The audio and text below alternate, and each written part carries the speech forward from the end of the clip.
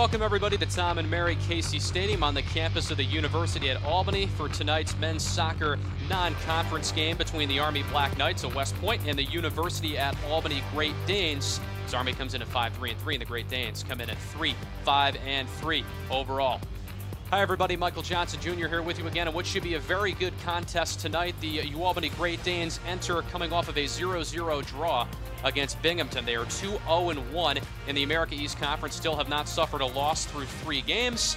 And then on the flip side, Army coming in off of a 2-0 win against their rival Navy, and they are 3-1-1 in the Patriot League, as UAlbany finds himself sitting pretty in these America East standings so far this season, as they sit third. Vermont overall, the top 3-0 in the conference, 9-1-1 overall. New Hampshire second, UAlbany Great Danes third, UMBC sits in fourth, NJIT fifth, Binghamton in sixth, UMass Lowell seventh, and Bryant is at the bottom in eighth. Now both teams have a lot of impact players. Both tonight featured on the opposite sides are wearing number 11 and are both sophomores.